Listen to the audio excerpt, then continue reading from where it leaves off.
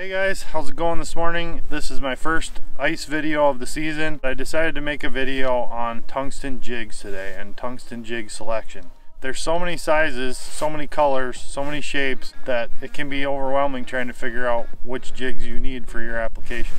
Clam Pro Tackle makes about a dozen different kinds of tungsten jigs, all kinds of colors and different configurations, and I'm going to go over all those today, what the advantages are, what the disadvantages are. So let's go back to the garage and we can really dive in depth on these jigs and get you set up with the right one for your application. Alright guys, we're back in the nice warm garage and I hope you're ready to dive deep on these tungsten jigs. We are going to start by breaking down all the parts that matter on a tungsten jig. We're going to break down hook size and configuration. We're going to break down weight, head size, the hook angle. We're going to break down the color, and then towards the end of this video we're also going to take each style of jig and go through the perfect application for that jig. I'm also going to show you what I think is the most underrated jig style right now, and I'm going to show you that at the very end. Now I'm going to link all these tungsten jigs in the description below, as well as all the plastics that you see in this video, so that you guys can find them very easily. So stick around, we're going to get going on this and dive right into it. Alright guys, the first aspect of jigs we're going to get into is jig weight. The weight of tungsten, as we all know, is much heavier, much denser, and it fishes heavier for its size in millimeters.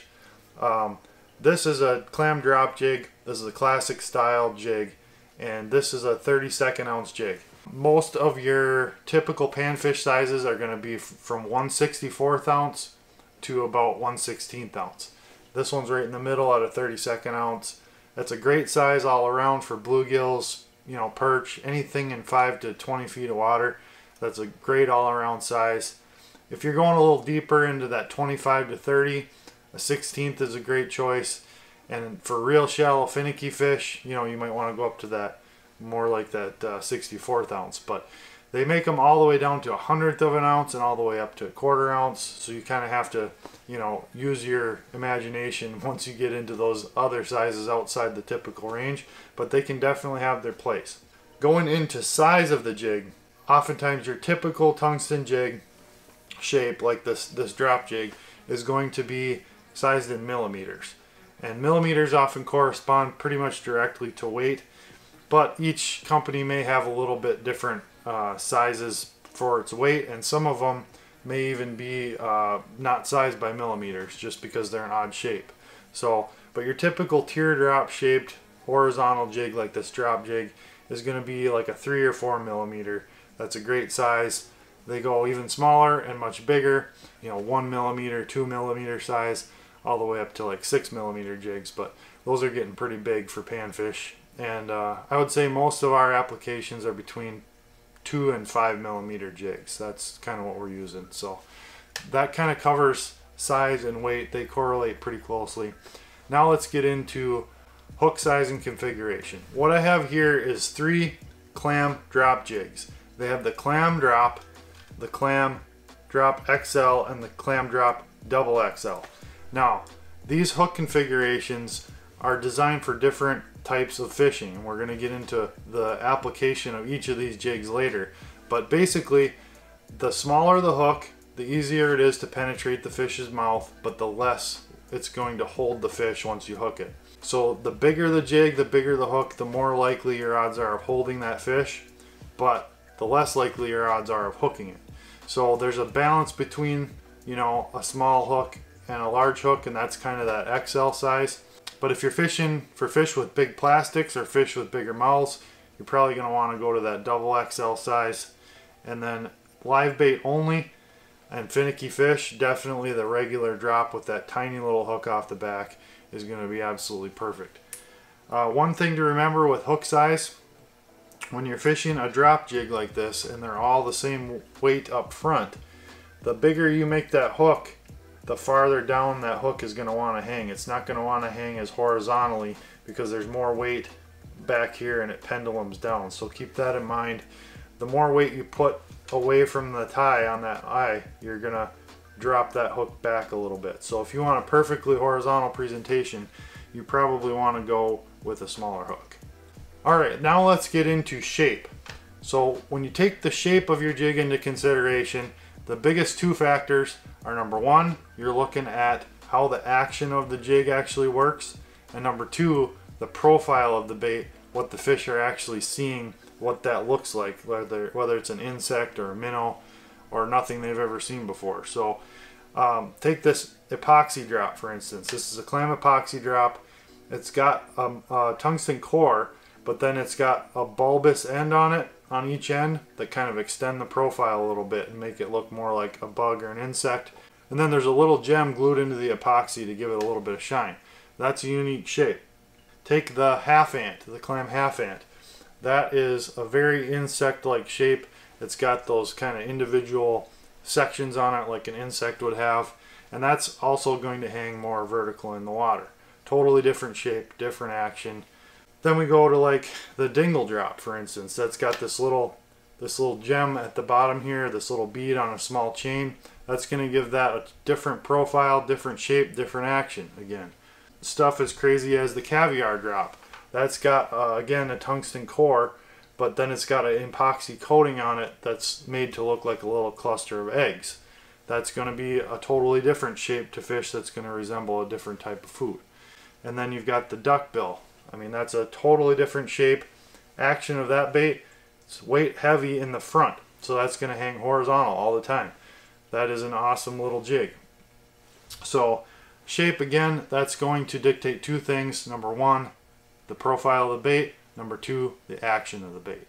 Alright, let's get into one of the most fun things about these jigs, and that is color. Color can be totally overwhelming. There's every color you can possibly imagine out there right now. I'm holding an epoxy drop, a dingle drop, a snow drop, and a swirl drop, and they're all totally different colors, and they're very similar jigs. The swirl drop, as a matter of fact, is basically in a category all its own just because of the color patterns on them are so unique. What I like to do when it comes to color is break color down into 7 different categories. Category number 1 would be your solid natural colors. Category number 2, you're looking at your pattern natural colors, so like your perch colors, your bluegill colors, your minnow colors. And then we get into more vibrant colors, so your solid vibrant colors is number 3. Your pattern vibrant colors is number 4. And then we've got glow, we've got UV, and we've got your silvers or flashy colors. Those are the 7 categories that I like to break it down into. Outside of that, you can go infinite directions with the patterns and colors and things like that, but those are your basic 7. So application, we're going to go number 1, solids. It gives the profile a nice clear outline. Natural colors, it's going to be great in clear water. Patterned natural colors, you're going to get a little bit more of a bait fish imitation, and it's going to break up the outline of it a little bit, make it a little more fuzzy. The same thing goes for your solid and patterns in vibrant colors, except you're going to have your chartreuses, your oranges, you know, bright purples, stuff like that. It's going to be better for you in cloudy water or low visibility conditions. And then getting into our glows, obviously nighttime, hard to beat glow. You're going to stick out obviously with glow at night. But glow during the day can be underestimated as well in really dark, dingy water or super cloudy days, lots of snow cover on the ice. Anytime you've got super low visibility, glow can be a good option. But it can also scare fish away. If it's too bright and the fish are finicky, you may want to scale back and not use the glow if it's not working. UV, lots of guys believe in UV. You know, it's been proven to catch fish over other colors at certain times. It's a great option to just change things up and see if it works. And then shiny colors, metallics, silver, copper, gold, brass. Those colors are my go-to. I mean, in clear water, if you've got finicky fish, those colors for whatever reason just seem to trigger fish. They got that flash, that little bit of reflection on them. They're a great option. That's usually what I start fishing with in clear water. So that's kind of the breakdown of colors and how they work. Experiment, buy all the fun stuff, and make your tackle box look pretty. It's a great time picking out colors, but You got to know how to break them down into categories, or it can be very overwhelming. Okay, the last specific thing I want to go over is what are we going to be tipping these jigs with? That's a huge factor in how we're going to pick these tungsten jigs. For instance, the Dropkick is a perfect example of a great plastics jig. It's got a nice long hook shank. It's got that action, that rocking back and forth action, so when you wiggle that rod tip, it's going to make that plastic dance. The hook can be a little bit big for live bait, so it might not be the best choice for presenting like small maggots, things like that. If you're going to go that route, you probably want something more like the maggot drop, which is a semi-vertical jig. It's got a smaller hook. It doesn't have a long hook shank for hooking that plastic on there. That's a perfect one to tip with a waxy or a couple of spikes. Another one that is really good for a small plastic would be the duckbill. And the reason that is a good plastics jig is because it's going to sit horizontal, and it's also going to rock back and forth and create that wiggle that we like on plastics. And then sometimes you just want a dead stick and drop, you know, a minnow in there or a waxy and just let it sit. That's where this little caviar drop can be excellent. Perch are triggered by eggs, trout are triggered by eggs, so just hooking a live bait on there and letting that sit there and just move a little bit in the water, that can be really deadly. So those are all of the different, you know, breakdowns of what we're looking for in a tungsten jig. Now I'm going to take each one of these clam jigs and I'm going to break them all down into what the best application I think those jigs are for and what they're going to work best for you for. Alright, let's start with the classic drop jig. These have been around a long time. Almost every company makes a version of these. They're the workhorse of the tungsten jig category of jigs. The reason is they fish pretty much horizontally. They've got that like 60-degree hook, so you've got that hook facing up to hook the fish. They have that teardrop shape, so they're going to drop fast, and they're just an easy size and shape for fish to eat. The main difference on Clam's line of regular drop jigs, again, is the hook size. The bigger the hook, the bigger the plastic you're able to use on it. So what I like to do, if I'm fishing finicky bluegills or, you know, really finicky crappies and it's a live bait only bite, I'm going to go with that regular drop jig with that smaller hook. It's going to hook fish better.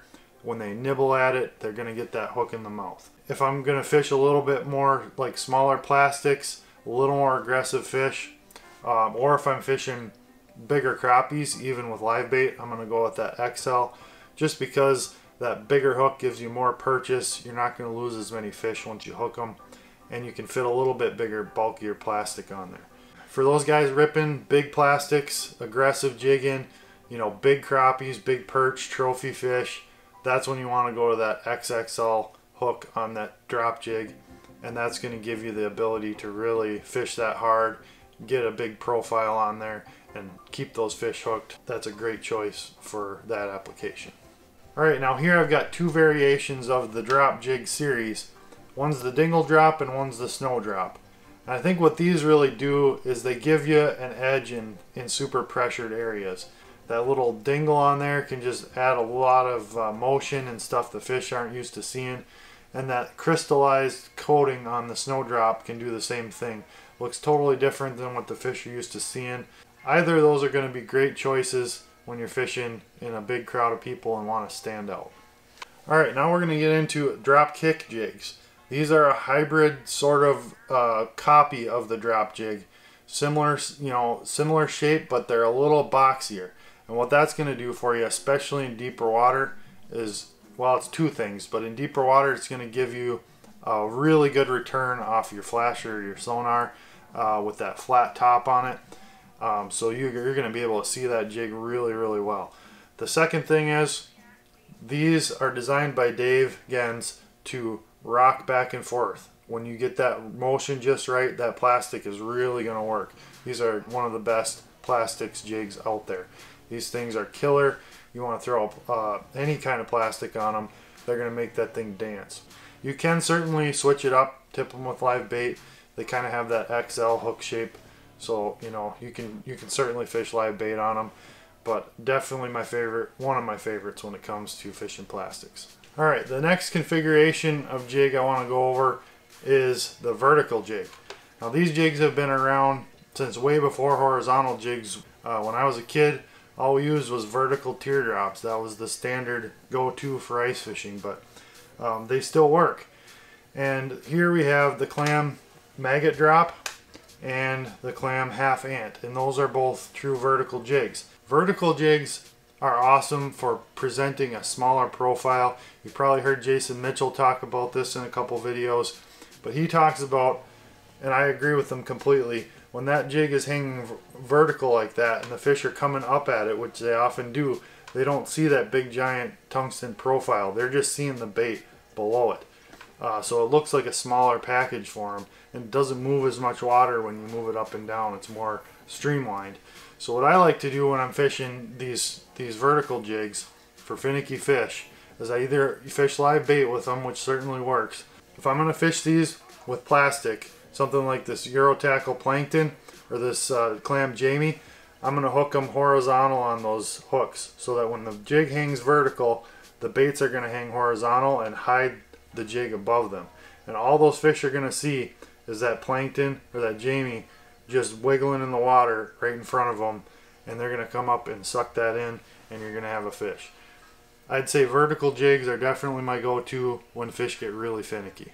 Another jig style that's really cool and it's kind of newer in the market is epoxy jigs. So especially the epoxy drop and then also to an extent the swirl drop. They both got a gem in the front to create some shine, and then they've gotten an epoxy coating on them. The caviar drop would also be included. But the epoxy gives them a unique shape that just tungsten alone isn't going to give you. And it does one more thing, especially on a thick epoxy jig. It's going to slow the drop rate slightly. So as that jig drops, it's not going to drop quite as fast as a solid tungsten jig, and it's going to have a bulkier profile than most for the weight, which is an advantage in certain situations. Fishing shallow weeds, stuff like that. You want a big glowy profile with a bunch of color to attract attention, but you don't want that thing to drop like a rock. That's where the epoxy drop shines. And while we're on the subject of epoxy jigs, I think this little caviar drop is a totally underrated live bait dead stick lure. It just gives it that extra attraction of eggs. Back hook a minnow and let it swim with that egg on the back, or just drop it and let it sit with a maggot. That is a trout magnet, that's a panfish perch magnet. I think it's a great dead stick tool, and you shouldn't overlook that for a nice set line setup. Alright, moving on to the ant drop. The ant drop is a very unique jig, and it's got more of a semi-vertical profile to it. I really like this one for finesse presentations of live bait. You get those big bulbous sections on it, looks super insect-like. You can put a couple of waxies or a couple of spikes on there, or just a single, and it really makes them dance. You get the insect profile in there. It's just a super great bait for finicky fish in pressured water or when they just don't want to bite. Alright, what jig have we not covered so far? Which one is the most underrated jig style in my opinion? It is the duckbill. I've got this one rigged up with a clam necky, which is just a little basically collar of tentacles, and then a Euro Tackle bloodworm off the back. And when you see this in the water, I think I'm showing a Mackie on there, clam Mackie on the underwater shot, but when you see that thing dance in the water, you'll see exactly what I mean. That bait really makes plastics move, and it always stays horizontal, and I really like that shape of it. It's got that super sticky little hook in the back for even finicky fish. That is a really underrated panfish jig right there. I'm going to be fishing it more this season for sure, especially for plastics, just after seeing it move in the water. That is going to be one of my go-tos, I have a feeling, from now on. Well, if you're still here, thanks for sticking with me to the end. Hopefully that really gives you a picture of what's available and what's actually going to help you in your particular situation this winter when chasing panfish and trying to choose a tungsten jig. If you want to see more on how I actually use these jigs in the field and while I'm out on the ice, check out one of the two videos at the end of this one right here, and you can see how I apply these on the ice in certain situations. Thanks for watching, guys. We'll see you on the ice. Get hooked up.